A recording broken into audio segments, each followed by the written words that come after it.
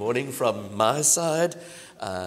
It's been a little while since I was here because I couldn't make it last month because I had connectional workshops that I had to attend. There's always something on the go in this church of ours, eh? But it's good to be able to be with you today, especially as today we celebrate women. And I know that it might be a bit odd to have a man preaching on the Women's Day and in Women's Month. But I need to say that I think it's important that the voice of men is also heard in support of women, and that we together need to be doing all that we can to ensure that women are able to do what God has called them to do. And so our call to worship is up on the overhead. I invite you to respond with the words in bold as I lead us through the rest. And so we gather today knowing that there are people in our world who are surrounded by violence and conflict on every side. Our work of peace begins with prayer. We gather today knowing there are people in our community who feel lost, alone, abandoned and forgotten. Our work of love begins with prayer. We gather today knowing there are people in this place, this neighborhood, this world that we all share, who experience overwhelming grief, despair and sorrow. Our work of hope begins with prayer. We gather not to look away from the world, but to witness the needs of our neighbors through the lens of God's love. May we be a people who pray and out of our praying do the work of bringing peace, love and hope to all we encounter. Amen. Our first reading is taken from Exodus chapter 1, verse 8 to chapter 2, verse 10. Then a new king who knew nothing about Joseph came to power in Egypt. He said to his people, "These Israelites are so numerous and strong that they are a threat to us. In case of war, they might join our enemies in order to fight against us, and might escape from the country. We must find a way to keep them from becoming even more numerous." So the Egyptians put slave drivers over them to crush their spirits with hard labor. The Israelites built the cities of Pithom and Ramses to serve as supply centers for the king. But the more the Egyptians oppressed the Israelites, the more they increased in number, and the further they spread through the land. The Egyptians came to fear the Israelites, and made their lives miserable by forcing them into cruel slavery. They made them work on their building projects and in their fields, and they had no mercy on them. Then the king of Egypt spoke to Shiphrah and Puah, the two midwives who helped the Hebrew women. "When you help the Hebrew woman give birth," he said to them, "kill the baby if it's a boy, but if it's a girl, let it live." But the midwives feared God, and so did not obey the king. Instead, they let the boys live. So the king sent for the midwives and asked them, "Why are you doing this? Why are you letting the boys live?" They answered, "The Hebrew women are not like Egyptian women. They give birth easily, and their babies are born before either of us can get there." Because the midwives feared God, he was good to them and gave them families of their own. And the Israelites continued to increase and become strong. Finally, the king issued a command to all his people: "Take every newborn Hebrew boy and throw him into the Nile, and let all the girls live." During this time, a man from the tribe of Levi married a woman of his own tribe, and she bore him a son. When she saw what a fine baby he was, she hid him for 3 months. But when she could not hide him any longer, she took a basket made of reeds and covered it with tar to make it watertight. She put the baby in it and then placed it in the tall grass at the edge of the river. The baby's sister stood some distance away to see what would happen to him. The king's daughter came down to the river to bathe, while her servants walked along the bank. Suddenly, she noticed the basket in the tall grass and sent a slave girl to get it. The princess opened it and saw a baby boy. He was crying, and she felt sorry for him. "This is one of the Hebrew babies," she said. Then his sister asked her, "Shall I go and call a Hebrew woman to act as a wet nurse?" "Please do," she answered. So the girl went and brought the baby's own mother. The princess told the woman, "Take this baby and nurse him for me, and I will pay you." So she took the baby and nursed him. Later, when the child was old enough, she took him to the king's daughter, who adopted him as her own son. She said to herself, "I pulled him out of the water, and so I name him Moses." And then we turn to Hebrews chapter 12 and verses 1 to 3. As for us, we have this large crowd of witnesses around us. So then, let us rid ourselves of everything that gets in the way, and of the sin which holds on to us so tightly, and let us run with determination the race that lies before us.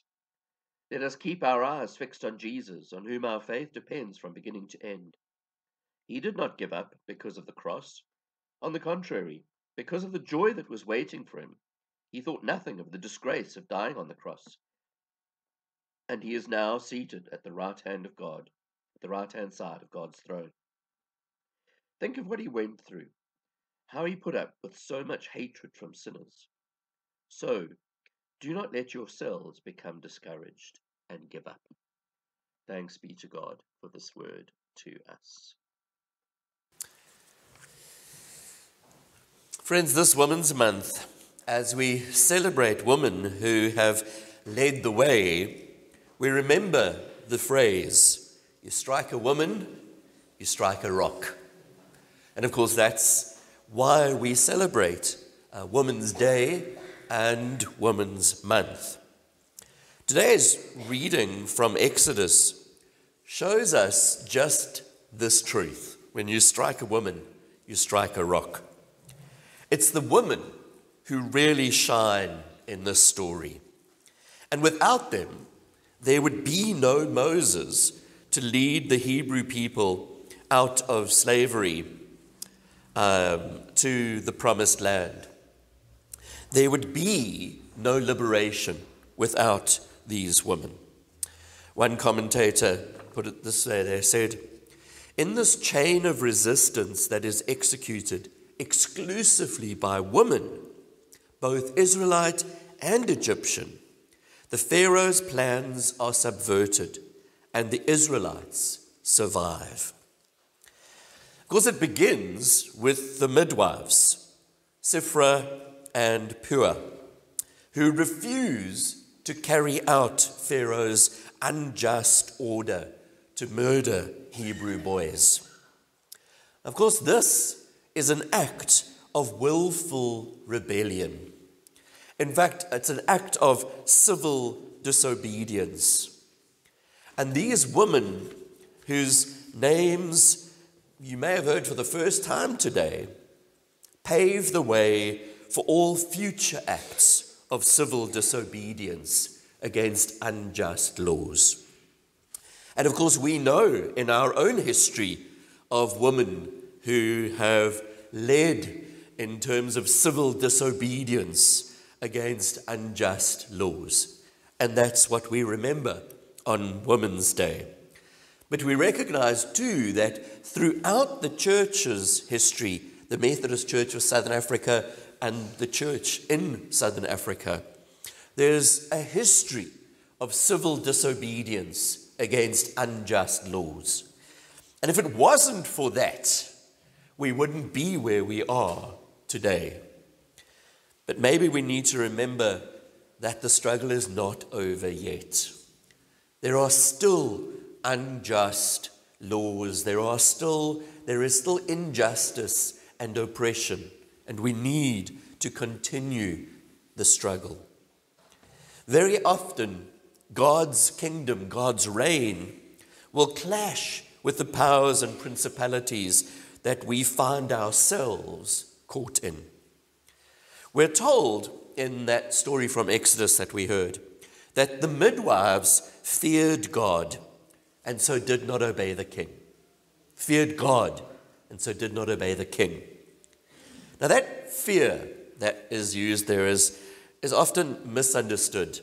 It's sad that it's translated as fear. It really means, it's not about being scared, it's about honoring God. And we honor God first and foremost before we honor anything else. And when God's righteousness comes into conflict with the world's injustice, we choose God. Again, a commentator put it like this: the Hebrew midwives are great examples of faithful loyalty to their true kingdom, God's kingdom, the kingdom and reign to which all kingdoms and reigns should be upheld. Sometimes we have to choose where our loyalties lie. And God is always on the side of the oppressed. We have to stand against all oppression and exploitation and injustice. We see this kind of civil disobedience as standing against the principalities and powers that surround us when Moses' mother hides him in defiance of Pharaoh's command. And when she can't hide him any longer, she makes a plan, which Moses' sister helps to execute. Note that Pharaoh's daughter recognizes, we're told, that this is one of the Hebrew babies. And so even the Pharaoh's daughter defies her father's evil schemes and places Moses under her protection.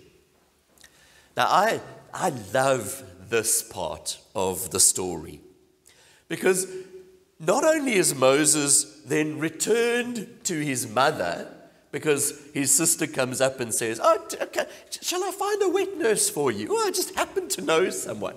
And so Moses is returned to his mother. But not only is Moses returned to his mother, she's paid by Pharaoh to raise the one who will stand against the Pharaoh ultimately and show God's power.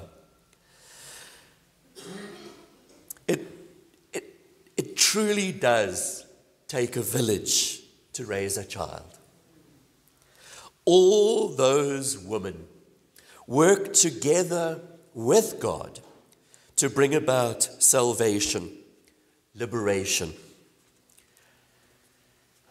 Again, the commentator puts it like this: in the work of the midwives, Pharaoh's daughter and Moses' mother and sister, God's agency aligns and intertwines with human agency to accomplish salvation.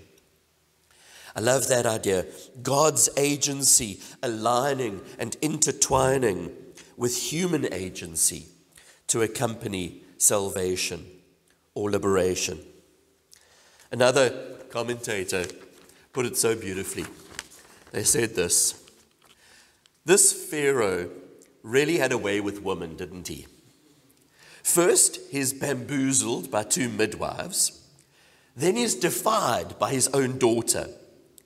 And to make him even more of a laughingstock, if that's possible, his daughter gets Moses' sister, who had been watching in the bulrushes all along and had to be the best babysitter there ever was, to find a nursemaid for little baby Moses. Who does she just happen to choose but her own mother, whom Pharaoh's daughter then puts on Pharaoh's payroll just so she can nurse her own baby. So in the end, Pharaoh ends up protecting, raising, and educating the very Hebrew boy child who's going to make him sorry that he ever heard of the Hebrews. And all the time without a clue that he's actually doing it. I tell you, woman, if ever there was a story that belonged to you and not to men, this has got to be that story. The midwives, Shiphrah and Puah, defied Pharaoh because they feared God, the author says. And Pharaoh's daughter and her helpers did what they did because she took pity on the baby. That is how a nation was saved. That is how there came to be anything left of the Hebrews down in Egypt before there was ever a Moses to save them. Before what needed to happen, it was a group of ordinary women working behind the scenes who really made things possible. Before what needed to happen did, it was a group of women, ordinary women, working behind the scenes who really made things possible. We remember the woman who marched in 1956, who paved the way for liberation from oppression. May we continue to follow the example of these women. The woman in Scripture, and that's not the end of the story. There's still many more to come. We're going to sing a song now about all the women in Scripture who continue to pave the way, and then throughout all of history, who continue to pave the way. May we follow their example.